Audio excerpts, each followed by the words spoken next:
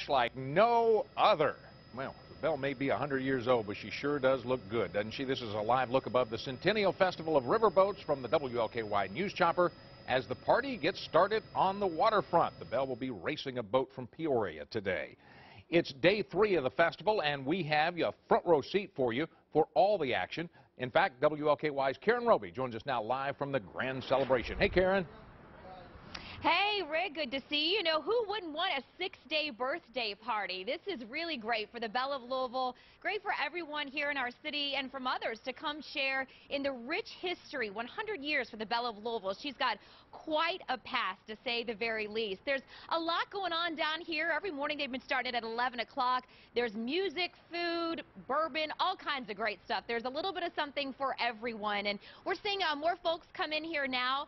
A lot of them bringing the jacket. That's definitely something that you want to bring with you if you're heading down, but a neat event to bring the kids to. You can take a cruise on some of the ships here if you buy some tickets in advance, or even here on the grounds. And there's also some of the boats that you can just walk through and learn a little bit more about their history, how they are still how they're still going. Now, the Belle of Louisville, after 100 years, as I mentioned, the steamers are pretty impressive. We got an up-close look at those.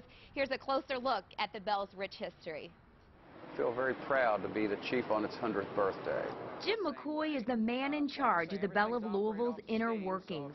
You won't see him too often up top of the vessel. He spends most of his time below, in the belly of this Mississippi-style steamboat. There's always something going on. Every day there's something. We, to keep this thing going in the shape that we want it to operate at. McCoy says there are many, many reasons why the Belle of Louisville is such a unique gem, from its age and condition to the history of its parts. The value in steamboats, he says, has always been in the equipment on board, most specifically the steamers. James Reese and Son probably built these engines between 1875 and 1895. We know they were on a boat that did sink in the 1890s, and they were salvaged. Just a few minutes down in the Belle's hold will take you back to yesteryear. He's getting his command from the pilot house.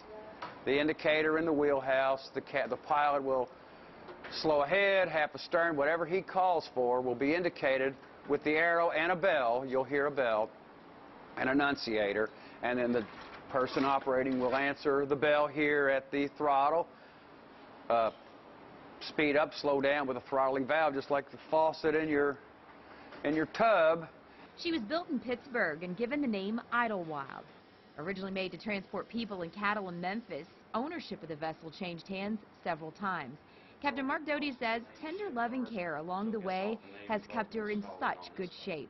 He believes a grand birthday celebration is definitely warranted as a nod to her beauty, rich history, and loving caretakers. Something that no boat of her nature has ever reached and probably will never ever reach again. And indeed, we are lucky to have the Belle of Louisville here on our riverbanks, and they want you to come down and see for yourself what makes her so special. Tonight, she'll be taking on the spirit of Peoria. Of course, the Belle, for years and years and years, has been racing up and down the Ohio. Some impressive wins, no doubt, through the years, especially teamed up with the Derby Festival. So we want you to head to our website at WLKY.com. There's a tab there that lists all the events for tonight and going through Sunday. Again, this is just day 3 of this 6-day birthday bash, so lots of fun to be had out here, Rick. And again, if you're coming down, bringing the kids down, you may want to bring just a jacket with you because it is a little bit chilly out here, but no doubt that will have any effect on the fun out here at the waterfront. For now, we're live on the waterfront. Karen Roby, WLKY News. Good advice. Thanks so much, Karen. And the Belle's going to take on and take down the spirit of Peoria tonight. Karen and Matt Milosevic will be with you tonight and tomorrow night for our live special. Those are at 7 o'clock. You'll want to check those out. You can see them on MeTV. And then Saturday night, join me, Vicki, Jay, John Belsky will be out there as well, as we have a 90-minute program at 8 o'clock right here on WLKY. WLKY, we can't stress this enough. We are so proud to sponsor this festival.